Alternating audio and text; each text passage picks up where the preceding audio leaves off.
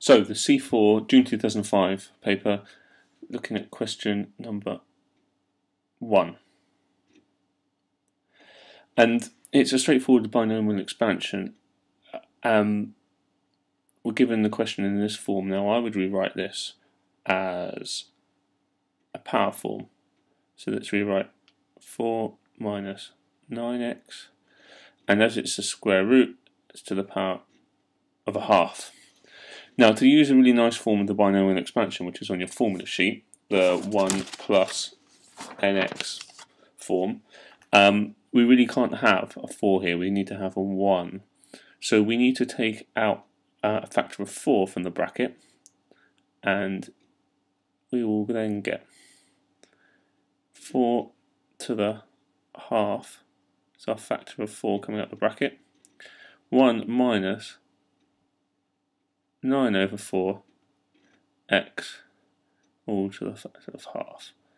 So I've taken our factor of 4 to the half out, which we can then give us 2 outside the bracket and 1 minus 9 over 4 x all to the power half. Now we can expand the bracket with the power of a half using the nice form now. So let's write out 2 big square brackets, and then we have 1 plus nx. So n is a half, our x is minus 9 over 4x, and then we add n minus 1,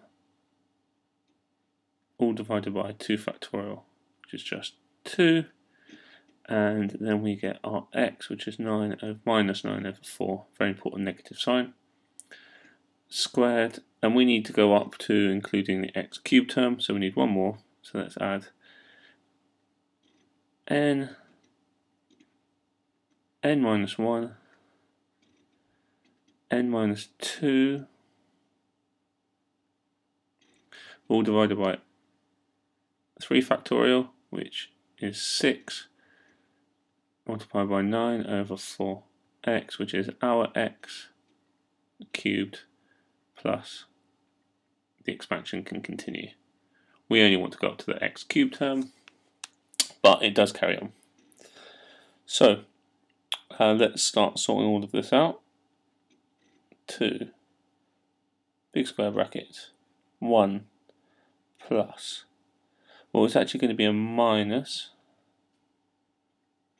because we're going to have a minus from here, so it's minus 9x over 8, and then you can see that we're going to get a plus from this bracket being squared. It's going to be another minus from here.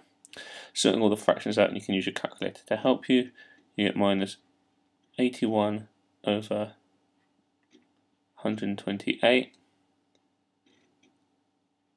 x squared, minus, sorting all this out again, it's going to be another minus because we're going to get a positive from these two negatives, but a negative cubed is also going to give us a negative, makes a negative overall.